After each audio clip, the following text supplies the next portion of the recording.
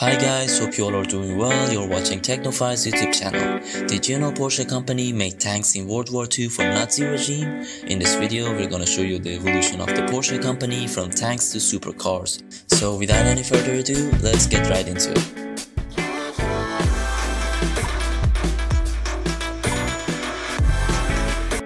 Porsche is best known for its 911 and other sports cars, although the company likes to reference its history with a German commercial highlighting an old Porsche tractor.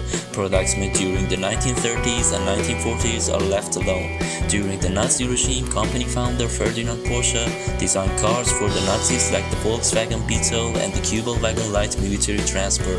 Porsche was also pioneer in hybrid technology, which he was keen to put to use in German armored fighting vehicles like tanks and tank destroyers. During World War II, Volkswagen production turned to the military version of the Volkswagen Beetle, the Kübelwagen 52,000 produced and Schwimmwagen 15,584 produced.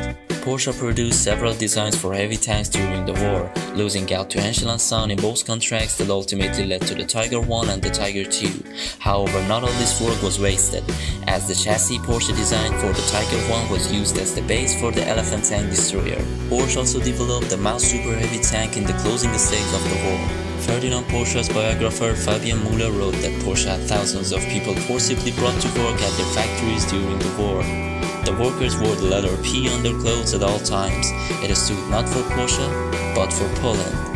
Porsche was inducted into the International Motorsports Hall of Fame in 1996 and was named the Car Engineer of the Century in 1999. He was a recipient of the German National Prize for Art and Science, the SS Aero Ring, and the War Merit Cross. But these days we know Porsche with its fast and amazing supercars and their unique designs and powerful engines. Personally, I love them, especially the 911 Turbo S model, and Porsche have a lot of fans all around the world.